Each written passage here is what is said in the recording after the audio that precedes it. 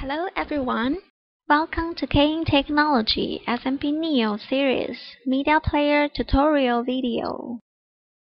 In this video, we will introduce the user interface of Playback Schedule. Calendar view. 1. Views menu. You can change the video mode to see 1 day, 3 day, 1 week, or 1 month schedules.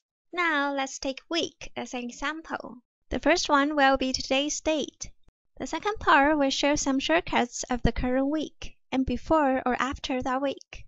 You can also use the date picker to select a specific week you want. 2. Calendar and list views. You can choose to manage schedules via either the calendar or list view.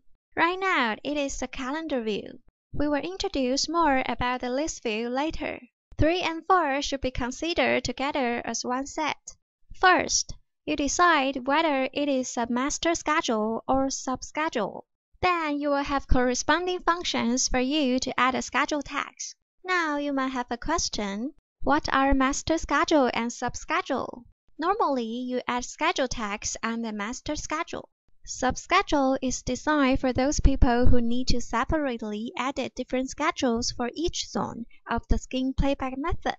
With this structure, SMP-NEO can provide users with the most flexibility to arrange schedules mixing different playback modes, various media types, and multi-zone presentations. 5. Schedule filter. You can use the filter to show a specific type of schedule tags. For example, weekly or monthly schedules. 6. You can find more settings and functions here. For example, you can export, import, or delete schedule tags. 7. Zoom in and zoom out. You can use this tool to enlarge or reduce the view of the calendar. Now let's move on to the list view. 1. Views menu.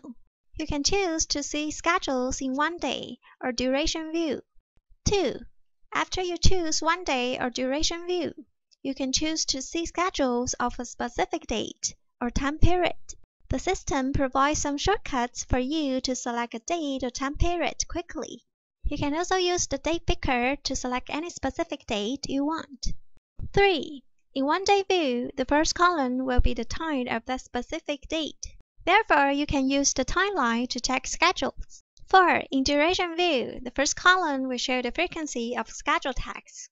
Therefore, you can check the total number of tags based on the playback frequency.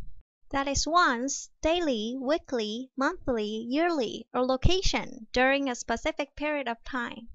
For detailed usage of all playback functions, please refer to SMP's online help.